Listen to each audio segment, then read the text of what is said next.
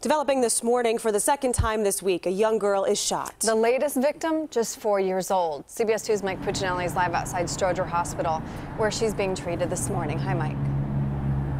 Hi, and at last check, she was in stable condition here in the emergency room. That after she was transferred here from Little Company of Mary Hospital in Evergreen Park.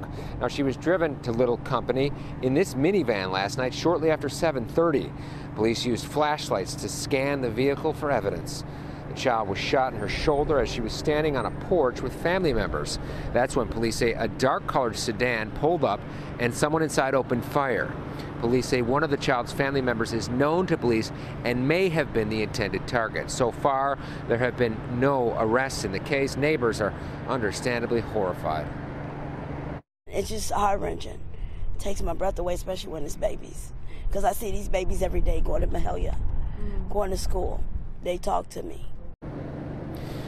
Now, on Sunday afternoon, a 5-year-old girl was shot in her ankle after she was caught in crossfire in Albany Park. That child also remains hospitalized this morning. So far, there have been no arrests in that case either. But in a tweet, police say they are making good progress in this case, and they continue to push forward with the investigation. Again, it was about 5 shots that neighbors reported hearing that rang out last night at around 7:30 at 88th and Carpenter.